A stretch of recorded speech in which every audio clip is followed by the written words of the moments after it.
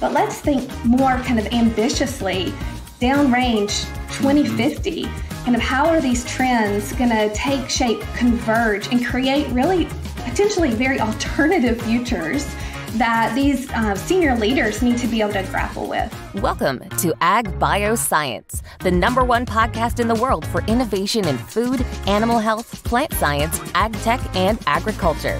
Here is your host, AgriNovus CEO, Mitch Frazier.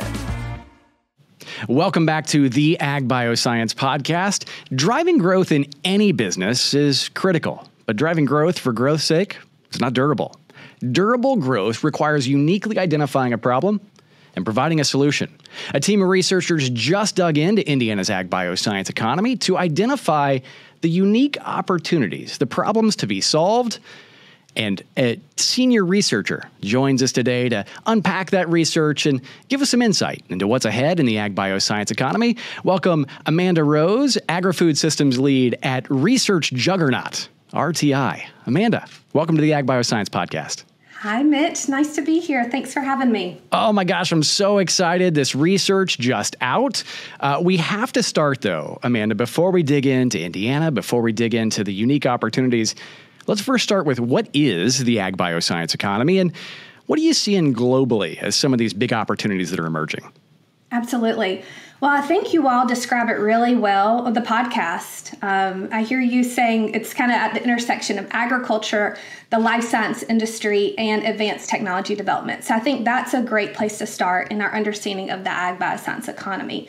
And AgriNovus has also defined 5 key platforms that really comprise the ag-bioscience economy. And those are agricultural production, plant science and crop protection, animal health and nutrition, value-added food, and agricultural technology and equipment, otherwise known as ag tech. And so that's really what we understand to be the ag-bioscience economy and those 5 key platforms that underpin it. So when we think about what's happening globally, what's driving growth, I think we can't get away from the fact that, the ag-bioscience economy is really trying to help contribute to feeding a growing global population amidst a lot of different constraints and different forces that are playing into how that happens globally. But we can also look within the platforms to see that there are other types of drivers of growth and also limitations. I think we have to kind of be realistic. It's not all upside. There are limitations that come along with the drivers of growth. So we see in plant science and crop protection, there's a lot of mergers and acquisitions, consolidation in the industry that's been happening. We see in animal health and nutrition, a real boom globally in the companion animal space and what that means for the industry. We see in ag tech kind of a move to digital and automation amidst pretty tight labor markets and other constraints. So while we can think about the ag-bioscience economy in the aggregate, we can also start to kind of unpack it at that platform level. Amanda, you have such a unique perspective. RTI, I call you a juggernaut. I don't know of a different way to describe what RTI is. You yourself, a deep expert in ag bioscience and really understanding the inputs and outputs, the puts and calls into the system. You've been doing this for 15 years. How have you seen this market evolve? And does that give us any perspective on maybe what's ahead? Absolutely. So, beyond kind of some of the factors that we've already started to dig into, I think there are 3 real trends, changes that are taking shape that maybe are worth putting out there early in our conversation. So the first is around consumer preferences. I think we kind of have seen generally a kind of an awakening to consumers really demanding for more nutritious food options, ingredients, really wanting to understand, where is my food coming from, wanting to have more transparency in the food chain and the food system. So that's one piece that is really driving large food and bev companies to do things differently. I think another one that is probably worth stating is around environmental sustainability, and certainly in the context of near-term weather variability and long-term climate change. There's a lot happening within the agri-food system that folks are really kind of saying, how do we continue to produce at this level while also kind of dealing with the constraints around natural resource management and environmental sustainability? So you see large food and bev companies and others kind of reaching back into their supply chains, really encouraging more regenerative ag practices, moving away from really kind of traditional plastics as packaging, looking for alternatives. So we see movement there. And then a third that we can't not mention, though I'm sure it gets talked about a lot within this podcast, are those technological advances that are really starting to take shape. There's still a lot of uncertainty, but two that come to mind are gene editing and artificial intelligence. There's so much happening within those domains, the cross-section of those technological advances. We saw that come through our research and our process with AgriNovus, but we can't not mention those two important technologies that are shaping the ag bioscience landscape right now. Yeah, incredible forces of change, undoubtedly. And it's been fun. Amanda, you and I and the team have spent the last 9 months. Yeah. And I know it feels like just a couple of days, but it's been 9 months digging into Indiana. What's unique here? What's changing? Where are the opportunities? You've had a chance to spend time with many of the leaders here in the state, whether they're big companies, small companies, government officials, really everyone engaged in the ag bioscience economy here in the state. And what I think has been really interesting about this project is we've linked arms to say, let's not just drive growth, kind of where we started this podcast. Let's not just drive growth for growth's sake. Let's drive smart growth. Let's look to the future. Let's look at, pick a number, 2050, and work backward and say, okay, what growth do we need to drive today to really get to durable, long-term, sustainable growth here in the state? You and the team identified really 3 big areas that you felt like, based on all the quant and qual analysis that happened, there's 3 things that really Indiana could do. Give us a peek into what those 3 things are. Absolutely. So when we started working together, we heard AgriNovus and your board and other kind of ag bioscience leaders saying, we want to kind of have this intentional strategic planning process, and we want it to do a few things. We want it, first of all, to be participatory. We want to leverage, like you're saying, the collective intelligence of these tremendous leaders that are here within Indiana. We also want it to be rigorous and data-backed. We want to really saturate an understanding where is Indiana bioscience right now, or ag bioscience right now, and where might it go based on kind of current trends and our understanding of how the future might take shape. And then, yes, that future element, really, how do we kind of think forward, not just in a traditional strategic planning kind of timeline of 3 to 5 years, but let's think more kind of ambitiously, downrange, 2050, kind of how are these trends going to take shape, converge, and create really potentially very alternative futures that these senior leaders need to be able to grapple with. So as we kind of like pulled out of that process, one that was participatory, data-backed, and very future-focused, yes, 3 opportunities really did come out to the fore. The first of those is around farmer-focused innovation. I love this one. So the opportunity that Indiana can cultivate a thriving community of early adopter farmers that are partnering with ag bioscience companies, specifically early and growth stage companies, to create the ag bioscience solutions of the future. So that's one opportunity that came out very clearly from our work with you all.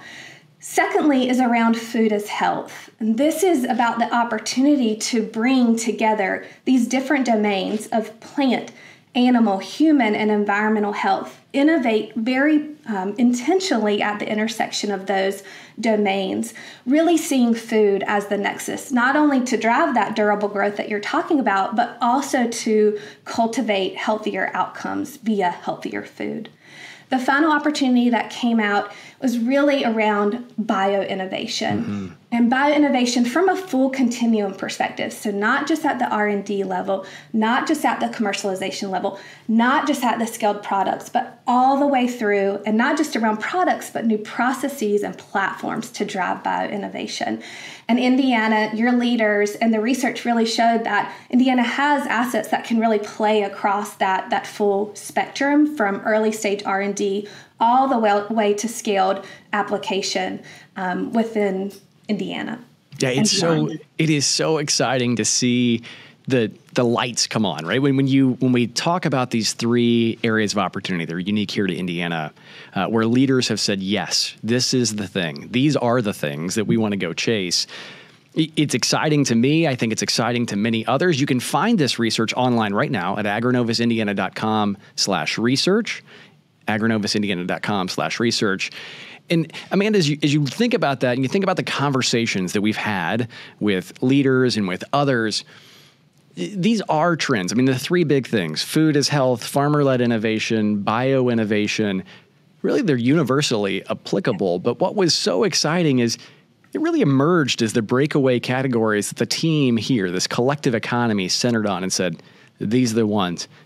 You're a researcher. You get to do this all the time. What is it that you think really tipped those three things to the top of the entire sort list that was possible?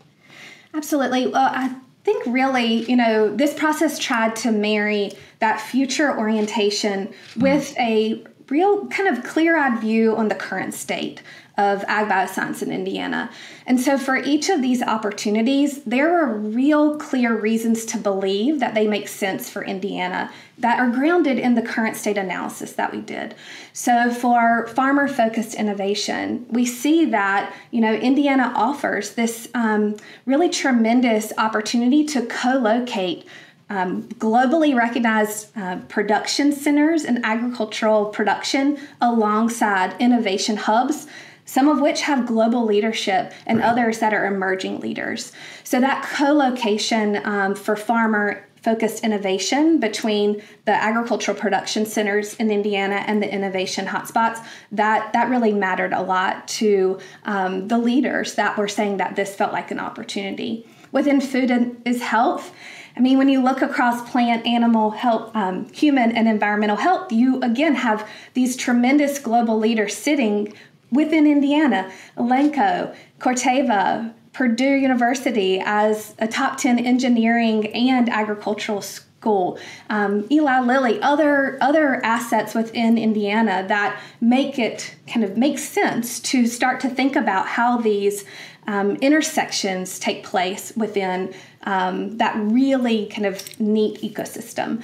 And then finally, within BioInnovation, I mean, goodness, you all just received kind of great news from the federal government that you are one of 12 entities that were given implementation funding for the Tech Hub designation around biomanufacturing. So that's just one example of many where Indiana is really trying to lean in to being a premier destination for biomanufacturing and bioinnovation within the state. So while, yes, these opportunities are very much linked to kind of a future orientation, they also are grounded in those existing assets that are clearly kind of at play within Indiana. One of my favorite analogies is you taking it from the balance sheet and put it on the income statement. We now have the playbook to make that leap. We'll dig into what the numbers look like right after this. The Ag Bioscience podcast is supported by Indiana Farm Bureau. A healthy company is a blessing, but a well-insured company is a necessity.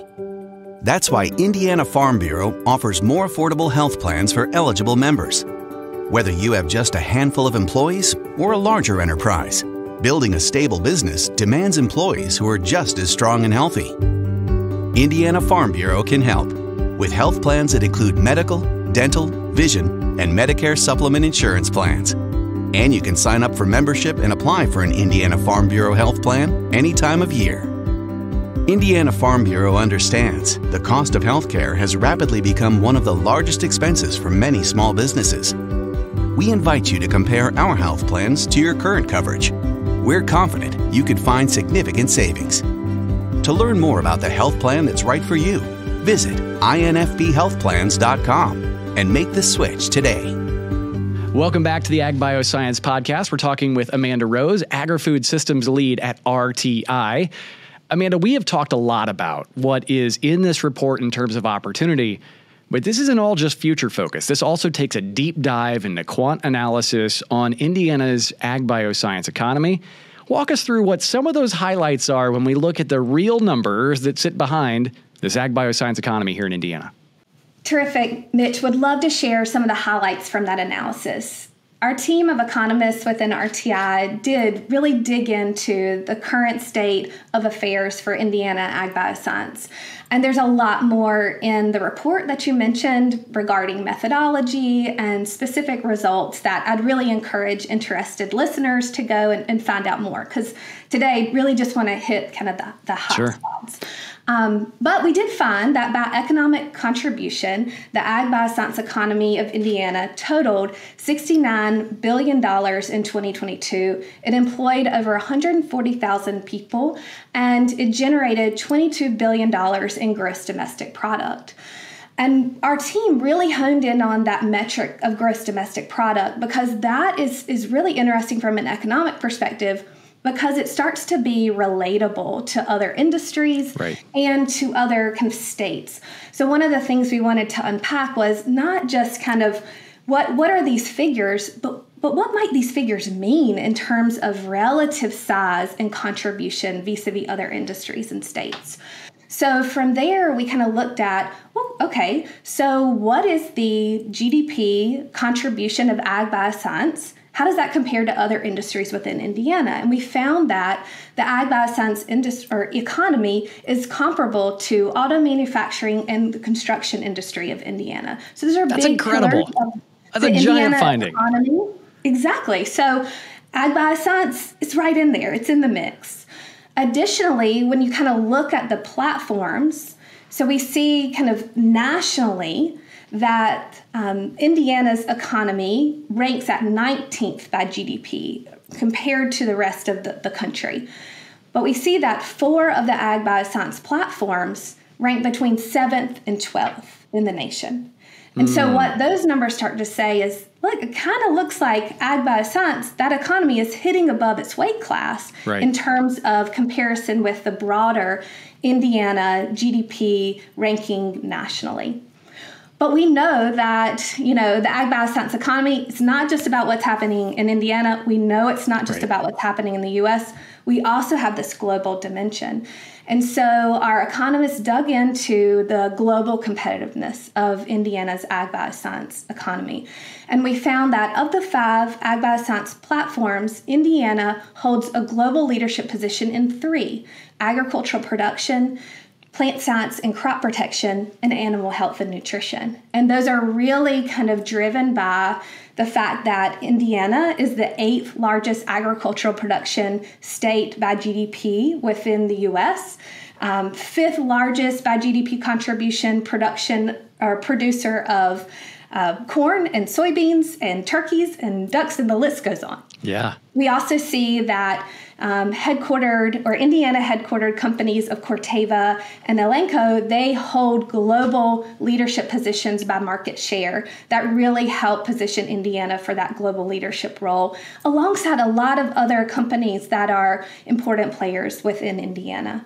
So with that, you do get to kind of sense where Indiana's ag bioscience economy sits within the context of Indiana, within the context of the U.S., and then broader within the global economy. Amanda, the data that you just walked through, I mean, there are so many blockbuster headlines that come from it.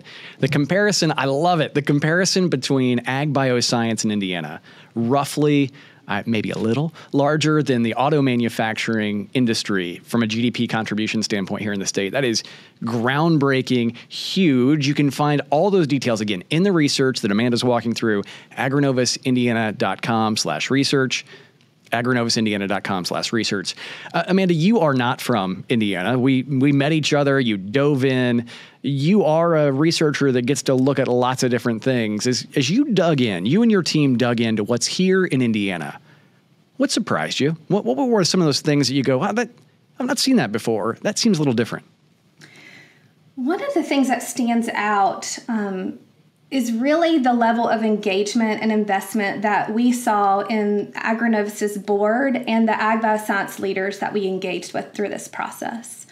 I think when you start a research process like this, you take a look at the website, you see names, you see faces, you kind of wonder, okay, what are these interactions going to be like?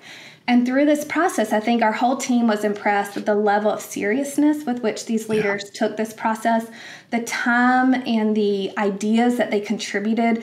There really was a level of investment that, was noteworthy through the process. And we have to say thank you. This was really a co-creation of work. And so as much as, sure, RTI kind of contributed insights and data along the way, it was very much driven by also the ideas, the investment, the motivation of the leaders that we engaged with within Indiana. So certainly a standout kind of aha for us as a team.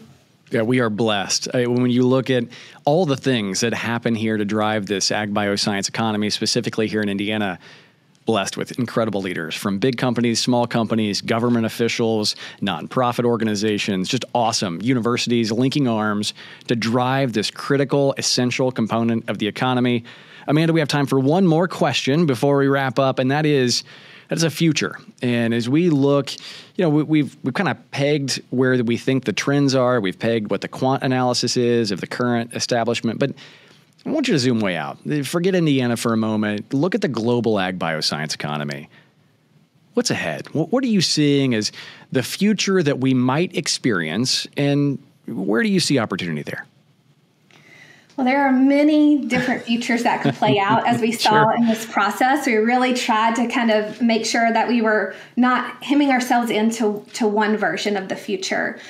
But when I really think about the opportunities that emerged out of this experience, and like you said, they are linked to global trends. Although the work was very grounded in the context of Indiana, those are opportunities that really translate across contexts. What's interesting about them, if you think about them side by side, farmer-focused innovation, food as health, and BioInnovation, the commonality is about innovating at intersections of non-traditional domains that we have treated fairly separately in the past. And so you're seeing a convergence of disciplines, of organizational structures and collaboration that I think is really going to be the way that we have to operate or should be operating in the future. But that really does call into question, do we have organizations and collaborative structures and incentives that are purpose-built for innovating at the intersections? And so as I think about, how Indiana steps into these opportunities, how you all take advantage of them, I think real differentiation starts to come when you all start to kind of experiment with and mature an ability to innovate at the intersections and bring those non-traditional domains together in ways that are much more fluid, and you have professionals who can nimbly kind of move within these spaces that we've often treated as separate. So those are some of the thoughts that I have for the future. They're relevant to Indiana, but I think relevant to a lot of other players in the ag bioscience economy. Beautiful call to action. Beautiful call to action. She is Amanda Rose, agri-food systems lead at RTI. Amanda, it has been awesome to work with you and your team. Thanks for the partnership. Thanks for making it happen. Thank you, Mitch. And as always, you can get this research. I've said this multiple times, but I know you're hearing this. You want to go get it. agrinovusindiana.com/research. agrinovusindiana.com/research. Thanks so much for joining us on the Ag Bioscience Podcast. You can always get the latest Ag Bioscience news and insights from discussions just like this online at agrinovusindiana.com. And while there, don't forget, subscribe to the podcast, whether that's in video form or whether that's in audio form. You can get there by clicking on the podcast button, and you can check out the events tab and find out where we're going to be on the road. I'm Mitch Frazier on behalf of the entire AgriNovus team, saying thanks for listening. We look forward to seeing you real soon. Ag Bioscience is a podcast by AgriNovus Indiana, hosted by Mitch Frazier, produced by Kayla Chittister and Fabian Rodriguez, photography and design by Kaylee Kerr. If you like today's episode, subscribe, rate, and review so we can bring you more conversations just like this. Get all episodes of Ag Bioscience at agrinovusindiana.com.